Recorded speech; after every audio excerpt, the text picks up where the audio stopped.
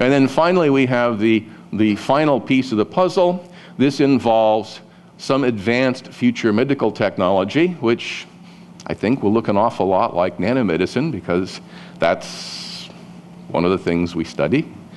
And if you have this advanced technology, then you should be able to revive someone from cryopreservation. If you're interested in more information about this, there is a recent article in Cryonics magazine that Rob and I wrote on a cryopreservation revival scenario using MNT. And the basic concepts are pretty simple. The basic concepts first is that medical nanorobots can operate at low temperature. So they can function quite happily in liquid nitrogen. They could function quite happily in liquid helium. They could function quite happily in the mythical 0 kelvins. These devices have been designed by and large so that they function without the need for solutions like water.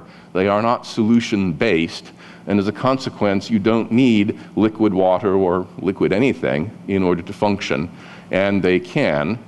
Also, another thing is, if you cryopreserve someone, you cool them off.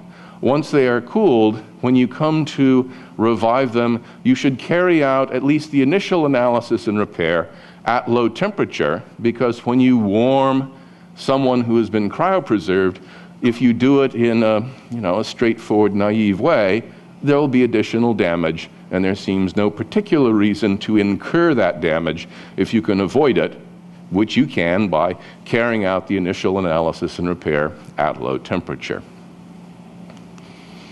So there's a sort of a discussion of how this would work and what the procedures would be. The obvious thing is to use the circulatory system. Now, if you're at low temperature, the circulatory system is filled with, well, whatever it was that was used to cryopreserve you. It's probably frozen or cold or solid in some force, some way. So the first thing you do is you excavate that, and this is going to look more like drilling. So you have molecular machines that can excavate the circulatory system and then gain access to the entire tissue. And you now have devices in place throughout the system, and you can install the needed repair infrastructure, which means computational power, communications power, devices able to carry out localized repair specific to the particular area. You need to carry out an analysis of exactly what's going on. You have this large computer sitting by the patient, and this large computer will have highly detailed information about what's going on, and then it can carry out the repair in situ. Once you have repaired the structure, you can remove the necessary infrastructure that was engaged in the repair, warm the patient up, and they wake up and see the new day. I really want to convey to you the fact we're not talking about a little bit of an improvement in medical technology. We're not talking about, oh, we're going to use things that are a nice incremental improvement. We're going to do things in some way that's similar. We're talking about a basically, fundamentally more powerful medical technology. And I thought to convey this fact, I would show you this image. If you want to restore a damaged photograph using digital techniques, you can restore heavily damaged photographs. There's a huge difference in the technical capabilities, and when you apply digital restoration, you get a much better result. This is what we're going to be able to do. Lots of computer power, lots of very precise molecular technology, able to precisely alter and change the structure and restore it, and do a really good job. That's what we're going to be able to do. All right, so what is cryonics today? In a very literal sense, cryonics is an experiment. The proposal on the table is to try to use future medical technology to revive someone who is cryopreserved today. The correct experiment to evaluate this proposal is to select N subjects.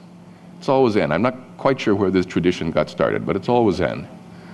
Cool them using the best currently available technology, wait for however long it takes, whether it's decades or a century or more than a century, for this advanced medical technology to be developed, and then see if the medical technology of 2100 can indeed revive them.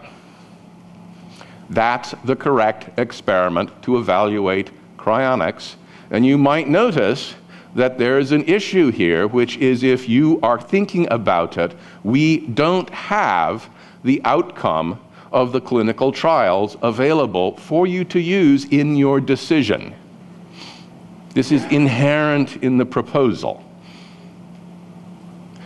So the correct answer to the question, does cryonics work, is, well, come back in 100 years and we'll give you a reliable answer. In the meantime, what decision do we make? Well, first off, you've seen this one or something very similar. We know that cryopreservation is not a process of utter destruction. In fact, it's a process that has excellent preservation of a whole range of cellular structures. We know this because it is possible to cool and warm a wide range of tissues successfully. So we are preserving a lot of structure. And if structure is the critical thing required to make this work, then we have evidence that we are doing a pretty good job at preserving that structure. And again, you've seen this. Vitrification is the recent advance. Obviously, as the cryopreservation technology gets better, there's less and less damage. There's less damage to repair. Ultimately, if there's no damage, you will just be able to warm people up, and they'll be healthy and happy and functional. Well, we aren't there yet, but as we get better and better, the risk that the cryopreservation technology will cause some horrible, irreversible damage that could never be repaired, that risk is getting ever smaller as time goes by. And I have to confess, when I look at the quality of the cryopreservation that can be done today, I have to look at it and I have to say, you know, I think that that is good enough, given the kind of repair technologies that I think are going to be available in the future. I think it's more than good enough to allow us to revive people and have them be healthy, happy, and, you know, all the other adjectives you can apply.